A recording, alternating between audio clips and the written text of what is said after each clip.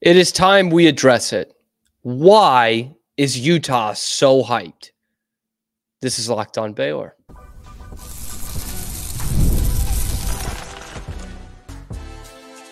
You are Locked On Baylor, your daily podcast on the Baylor Bears.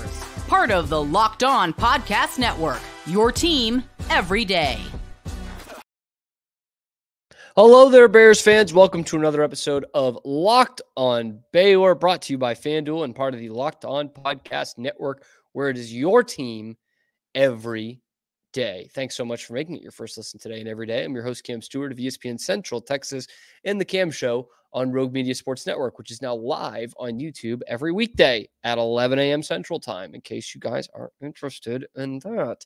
Looking at today's episode, we're going to finally take a look at Baylor's opponent here in week 2, and that is the Utah Utes. And why is there so much hype on the hype train for this Utah team? What have they ever done? We're going to go over why there's some hype there and whether it's for real or not, why it should be there.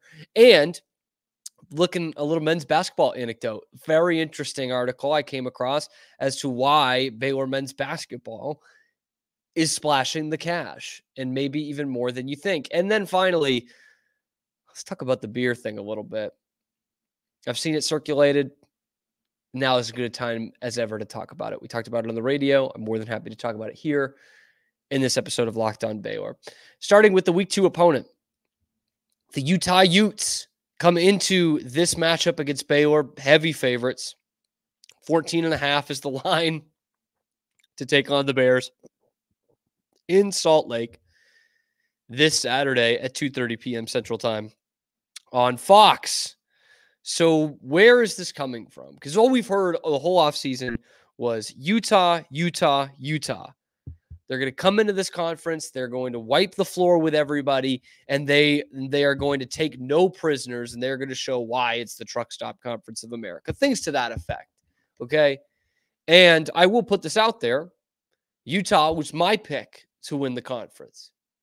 I thought this is a pretty good team. I think they also have a favorable schedule as compared to some of the other top teams in this league.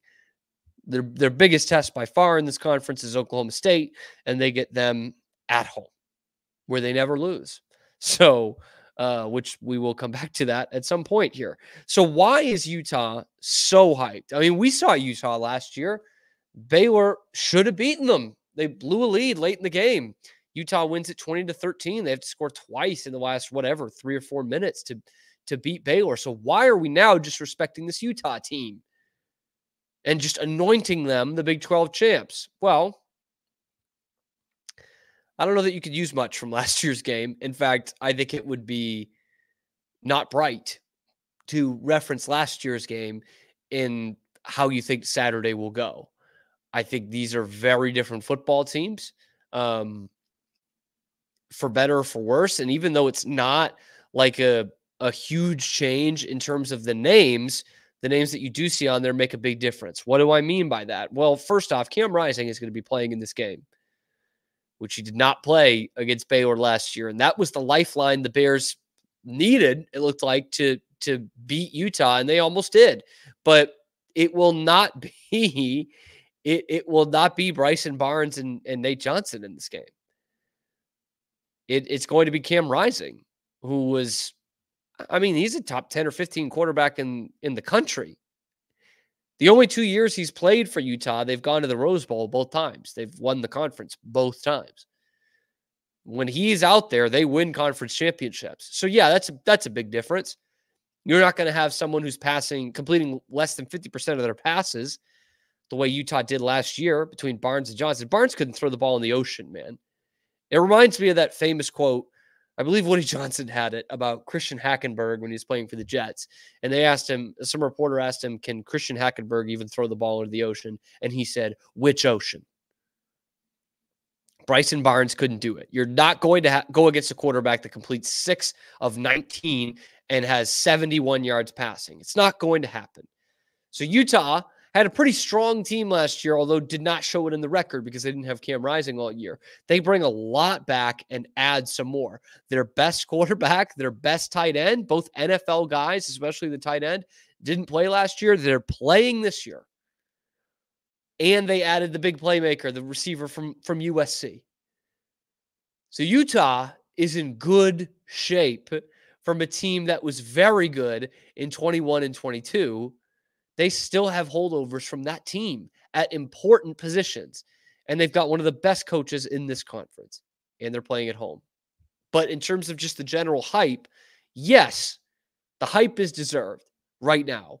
They're now 11th in the country in the AP poll. That came out yesterday. Very deserved. In fact, on the Mosley Show, we talked with J.D. Piquel, who a lot of you know from his days here in Waco and working with Drake and with Sikkim. And he's with On Threes, this national college football savant. And I asked him, what's the weakness with this Utah team? And the conclusion he came to is the biggest weakness is they play in the Big 12. They don't play in the SEC. That's why they're not getting the national attention that maybe they deserve. Like that's what we're talking about. We're talking about a team with very few weaknesses, with an excellent head coach, an excellent quarterback, very good weapons out there, and a pretty darn good overall defense, and an excellent home field advantage, which they will have in this game. Am I saying Baylor has zero chance to win this game? I'm not. I'm not saying that. But I'm seeing a lot around where is this hype coming from for Utah? It's coming from a good place. This is maybe the best team in the conference. And I guess good thing, bad thing that it's not a conference game. Good thing because it doesn't count against your conference record. Bad thing, this team coming off 3-9, I might rather them play some absolute nobody in week 2, instead of what could be the best team in the conference. That's just me personally. But like a little Art Briles schedule there where you face, nobody, a nobody in the first week of conference, and then maybe you get someone in week 5. I like that. They got a lot of criticism for it. In a 12-team playoff, though, that would be great. And Utah could well be a playoff team this year. Obviously, the champion of the conference is going to go in. But we are going to talk about with JT tomorrow, JT Wistersill of Locked On Utes, and then even a further breakdown on Friday of why I think Baylor can compete in this game and why Baylor has a chance. But Utah is that good, and I wanted to get that out of the way, that you can't compare these two teams from last year. Baylor as well. Sawyer Robertson was kind of thrown out there week 2 after Blake Shapen got hurt late in game 1. He had never played the offense before and had showed. You're not going to have that. You're going to have DeQuan Finn, who is an improvement over what Sawyer was in week 2 last year. And by the way, Sawyer Robertson is an improvement over what Sawyer Robertson was in week 2 last year. And we'll find out a lot about this team, about how they established the run. Because by the way, Utah did not do well with that last week either, even though they had a blowout victory. So both teams can be one-dimensional on offense. You're going to learn a lot about this Baylor defense and whether they were for real, because I think we all saw some positive things and some nice things. And a lot of us who know ball like that Dave Aranda is running that defense and calling the plays. But now we're going to see it. It's not an FCS team who's down to their backup and third-string quarterback. This is one of the best quarterbacks in the Big 12 with one of the best teams in the Big 12. So is the hype real? So far, yes, but it's only week 2. It's only week 2. Baylor can do the funniest thing and have that hype crash down quite a bit with a win this weekend. And I certainly know they will be favorites. Unlike in football, they will be favorites against Utah in the game of basketball. And one of the reasons why is the deep pockets that they've got over there at the Foster Pavilion.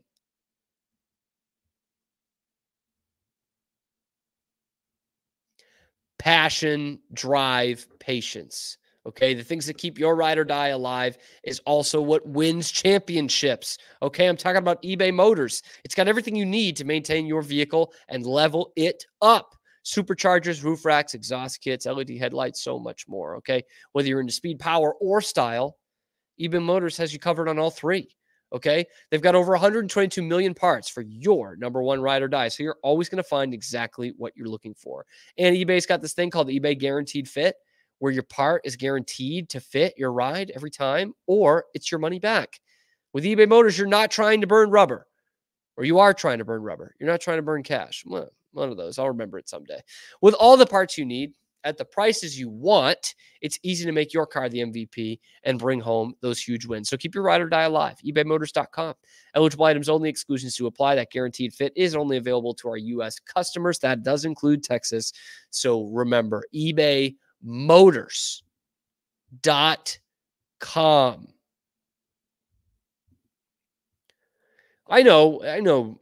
It's football season. I'm throwing in a basketball topic in here. Baylor's basketball school. If we're being honest, I'm just preparing for some of the losses in football this year so that I could say Baylor's a basketball school. For all the Utah fans listening, yes, Baylor basketball school. And I have been so impressed, not just with, the whole basketball program the last 5 years, right? But really the last 2 or 3 years, I've been very impressed with the reputation Baylor has gotten in the NIL space for men's basketball. The portal, that identifying talent, that was always there for Baylor. Scott Drew always had that. He was convincing guys to come in and sit out a year and not make money and become much better basketball players and play for really good teams. Like, he was way ahead of that, but we've been over that. I am impressed at how quickly he has latched on to the NIL space, and that Baylor's been very competitive in it because we haven't seen it in football, right? Or had not. I think we're starting to see it now. So it once again goes to show that Scott Drew is ahead of the curve when it comes to these things, right? With the portal, it's now everyone's doing it, and they're using kind of a lot of the same tactics that Scott Drew was using for years. You'll see the top guys in the portal as the best players, right? I'm trying to think of who they would have been this year. Jonas Adu, I guess, would be a good example, right? A top 10 player, had played a couple years at Tennessee, and lo and behold, he's going to be big time at Arkansas, right? That's what you see. What you don't see is the 95% of the guys that are in the portal and those going after him and what they're looking for. What I mean by that is it's all great to go and get, your Jonas Adus and the kid Coleman Hawkins who went from Illinois to Kansas State. Like, that's fantastic. But the great coaches build their teams through getting glue guys, getting rotational pieces, getting guys who aren't being utilized at other schools and making them into rotational pieces and key parts of their team. I think of even like a Caleb Lohner. He's a guy who comes in through the portal. He's doing okay at BYU. His numbers don't shatter the earth at Baylor, but I would say he was an integral part of the last 2 seasons. Like, he played a pretty defined role for you. And those guys are tough to find now because of the transfer portal. You need to have a good coach who can go and find that and keep a rotation with guys who are able to play in this conference. And so that has now caught on. Scott Drew was on that for years, man. For as many Davion Mitchells as there are, or Adam Flagler, guys who are all Americans that came in that transferred through Baylor, there was, for every one of those, 5 or 6 good rotational pieces, a lot of glue guys that got a better chance at Baylor versus where they already were. I'm talking about Nuni Omat, Joe Lual-Achuel, Freddie Gillespie, big one. Makai Mason, an all-Ivy player, but now he's playing in the Big 12, and he's like the best player on Baylor's team. So Scott Drew has been ahead of that as well. But where I really am impressed, again, is with the NIL, because it's been such a hot button topic for Baylor football the last couple of years that you're thinking, well, basketball Scott Drew just must have the magic sauce. And he does to a certain extent, but he's also gotten a good financial backing. And I think he himself has been a big part of that. Like, if you don't think that was part of the bartering when Kentucky had an offer on the table of Scott Drew going to Baylor and saying, here's what we need in NIL money to build the team we need. If you don't think that's true, you've got another thing coming. You are sorely mistaken. And it helps that he nabbed 2 of the biggest names in the transfer portal right after that from big-time schools. Guys who were getting recruited from other big-time schools who certainly had a good amount of net worth. Let's say that. But there was an article recently in CBS, I believe is what it was, and they polled coaches from all over the country and said, which 3 programs do you believe have the best NIL situations? That's not what you know for the numbers, like just from what you see on who they're bringing in, you know, the clip that they were able to bring these guys in, who do you, and what you've heard through rumors, who do you believe to have the best NIL situations? Well, an overwhelming number said Arkansas. Of course, we knew Calipari's getting a blank check, right? That's part of the reason why he's there. Kansas, that was 43%. By the way, Arkansas was 74%. 43% said Kansas. Then you get another Big 12 team, BYU, 31%. All of those make sense. Kansas is like the blue blood in college basketball. Arkansas is flushed with cash when getting Calipari in there. BYU, huge alumni base, huge donor base. And then you get some more blue bloods, right? Kentucky, Indiana, and then down at just under 12%, the Baylor Bears. Now, some of you might be thinking, 12%, what does that mean? That's significant. That is significant. By the way, evidenced in the fact that it is 7th on the list. Of all the programs in America, we have not hit Duke. We have not hit North Carolina. We have not hit the 2-time defending national champions, Connecticut. We haven't hit any of those. We haven't hit the University of Texas. Alabama, big-time state school that went to the Final Four last year. We haven't hit those yet before we're hitting Baylor. That's big time, man. And I am hearing rumblings, which we talked about on the Moses show yesterday as well, that Norchad Omier might be a 7-figure man for coming to Baylor. This is a guy who had a storied career at Miami. He started at Arkansas State, finished at Miami, was an all-conference player all 4 years, went to the Final Four with Miami in 2023. All ACC guy. Like, we are talking about a very polished player. I'm not surprised he's garnering over $1 million in NIL. If that's true, that's not shocking to me in the least. And Jeremy Roach, by the way, similar resume, all ACC guy, Final Four, check and check. One of the top guys at his position on the market in the transfer portal, check. Okay. So you put him in there too. That guy's got to be near $1 million in NIL. It goes to show you Scott Drew is ahead of the curve, and he makes sure this crap is done right.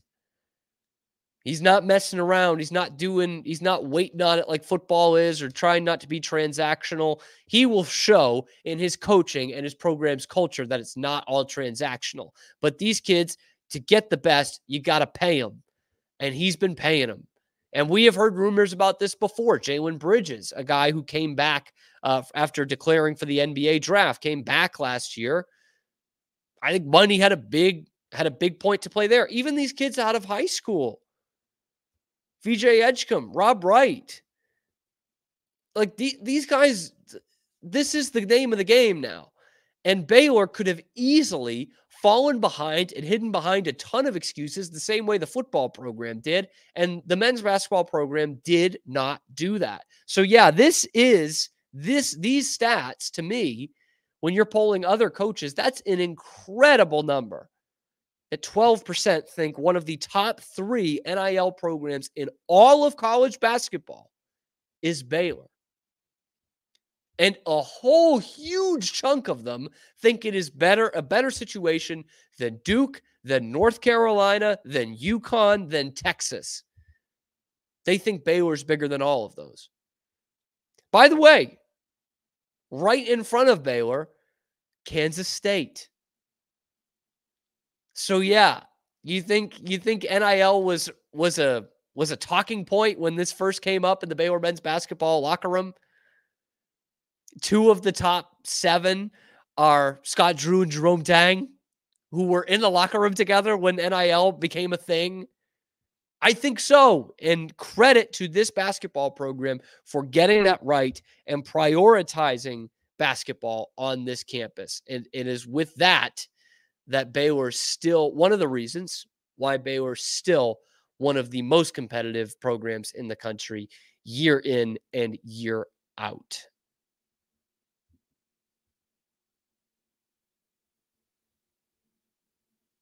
How about FanDuel? You guys have heard me talk about it a lot. FanDuel, America's #1 sportsbook. How could we not talk about it? Well, I got a little something different for you because now through September 22nd, all FanDuel customers can bet $5 and get a 3-week free trial of NFL Sunday Ticket from YouTube and YouTube TV. And then with a YouTube TV base plan, you're going to be able to watch every regular season Sunday afternoon out-of-market game. You can keep tabs on all your favorite Baylor Bears. You can watch the Patriots to see Tyquan Thornton. I wouldn't recommend it. It's a safety hazard. All you need is a Google account and a current form of payment, and you can cancel anytime. Just visit FanDuel.com to download America's #1 sportsbook. It has been a hot topic for years now, and I saw it pop up on Facebook of all places. I'm, a couple years removed from being in college, so I can get back on Facebook again. And I saw it in a group that I post in every day. Some of you watching might be clicking on the link I put in the group. It's called Baylor Bears The Watch, but it's something that comes up a lot. Whether Baylor should be selling beer at McLane Stadium or alcohol in general. So many, almost everywhere in the country does it now. And it's a recent thing as in within the last 10 years or so, but so many schools do it. TCU does it. It's really Baylor, Liberty, BYU. We're the holdouts. Okay. In fact, to prove this point, what I have here is beer. No free ads. I won't tell you what it is.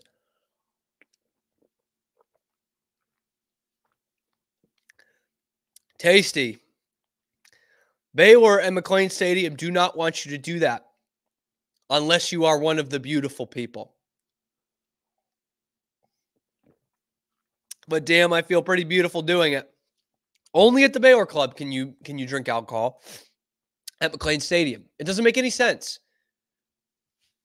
You have to be rich to do it, is what they're telling you. And one of the great privileges of the common man in America, the poor man in America, is that I can watch my favorite college football team out at the stadium and I can have a nice beer while doing it. Baylor doesn't want you to do that. And I don't think that's right.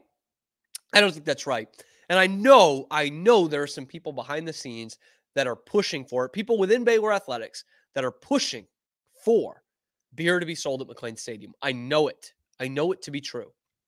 And there's a lot of pushback from the alumni base, probably from the Board of Regents as well. I saw it a ton. I said the question in that Facebook group was, should Baylor be selling beer at games? I said, yeah. And a bunch, like the next 20, say no. And I would love to hear why. I saw some people say, oh, it's going to lead to, dangerous things and yada, yada. And I get that. It's obviously more likely for something to happen when beer is around versus when it's not. But again, we're talking about like every stadium in the country. Everything above high school sells beer, except for a couple of college football and college basketball places. You know what I mean? Like everywhere has beer. And you're not hearing about disgusting, dangerous incidents at every single sporting event. You're not. I know you're going to try and spin it like you are, but you're not. So why then does Baylor still outlaw it? And to be totally honest with you guys, if it was just Baylor saying, no, we're a dry campus, we're not having beer here, that's one thing. But again, they're not saying that. They're saying, like any good American institution, if you have enough money, you can do whatever you want. Go right ahead. Sure.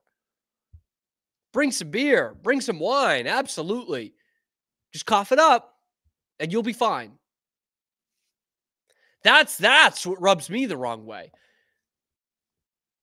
There's plenty of students in the student section braving the heat who have paid a lot of money to get to Baylor. They're 21, 22, 23. I'd like to have a nice cold one when I'm watching the Baylor Bears, especially last year. Wouldn't you like to have a couple cold ones watching that team? Sure. But you can't.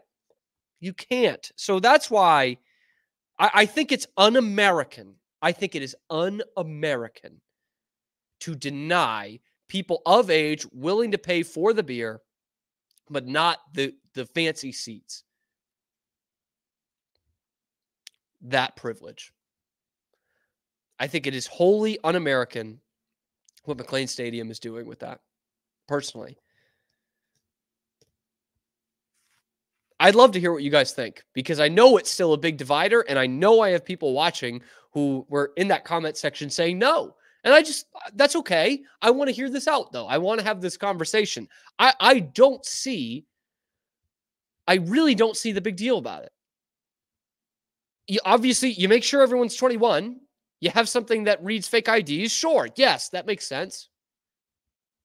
It is college, though. Most of those kids aren't driving. But like, I get the argument on both sides. But to me, you just, to say, oh, it's going to lead to something bad happening, it's just a cop-out. Something bad can happen in any football game ever, whether you're drunk or not. Trust me. I've seen people get in fights at football games, at hockey games, and basketball games who are not drunk. I've seen it. So that, to me, that's kind of a lame duck excuse. If it's going to help in any way to have a better atmosphere, better home field advantage, I'm here for it. 2 thumbs up from me. So I don't know. I love having this conversation and having this debate, because there's so many different ways you can go with it. So please let me know what you think down in the comments below. And for those of you asking, yeah, I can barely chug water, dude. It's not great. Get involved in the comments below. Let me know what you think about that, the hype around Utah, and of course, the endless pockets of Baylor men's basketball. Drop that down in the comments section and tell me, I did this yesterday, so I'm going to keep this going. Tell me your favorite Beatles song in the comments below. Very interested to hear that one. I'm going to judge a lot of you based on that. Got some good responses on the 70s movies. None of you have hit the best ones yet, but that's okay. You can make up for it with the Beatles ones. Be sure to like and subscribe, hit that notification bell to get notified every time we're dropping a video here on YouTube or wherever you get your podcast. Thank you so much for making it your first listen today and every day. We're going to see you tomorrow on your favorite show, which is, of course, Locked On Baylor.